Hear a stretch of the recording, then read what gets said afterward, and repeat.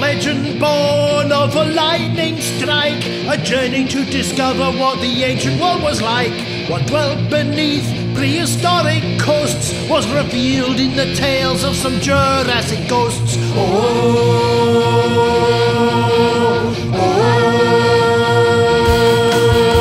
A hero born in a different time. Across the rocks she would crawl and climb. She lit a fuse that now burns as a flame. Oh, listen to her story, remember her name.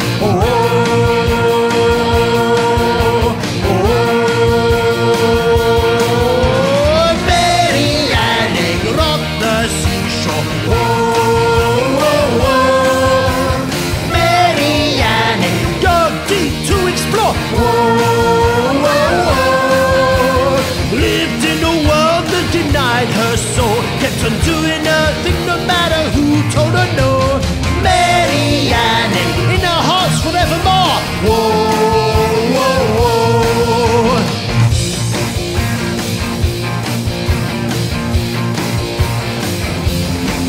She found plesiosaurs, a few pterosaurs, fossil fish, coprolites and ichthyosaurs. In the place where she lived by an ancient sea, she sold seashells by the seashore to support her family.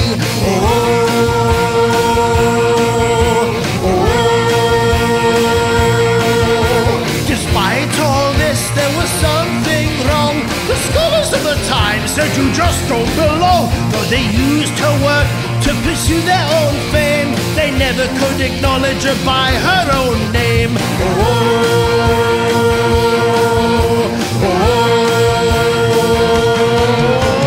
Mary Anning rocked the seashore. Mary Anning dug deep to explore. Lived in a world that denied her soul, kept on doing her thing no matter who told her no. Mary Anning in our hearts forevermore.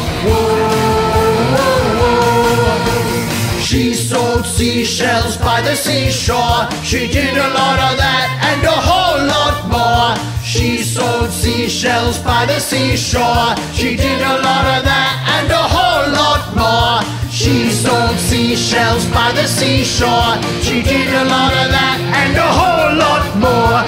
She sold seashells by the seashore.